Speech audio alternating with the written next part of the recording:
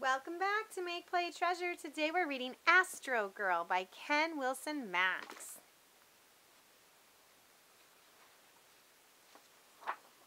Astrid has loved the stars and space ever since she could remember.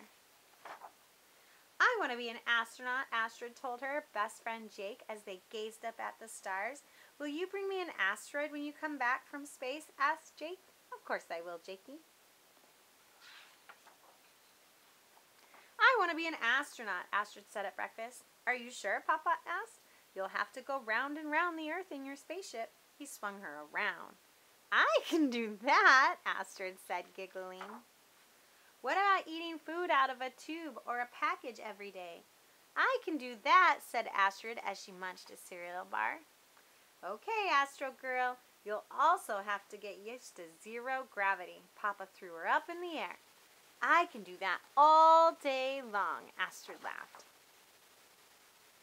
What about all the science experiments? Asked Papa. Could you do those, my brave explorer?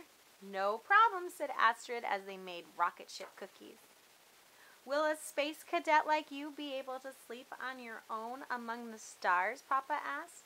I think that will be very hard. But I'll do it, Astrid whispered. At last it was time to go get Mama. Astrid wore her favorite space t-shirt.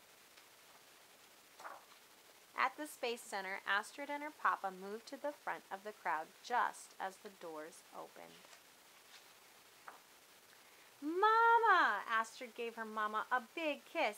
I missed you, said Astrid. I want to be an astronaut just like you, said Astrid. You're my hero. The end. We hope you like this book, and remember to like and subscribe so you can keep up with all the books and events and activities. Catch you next time on Make Play Treasure. Bye!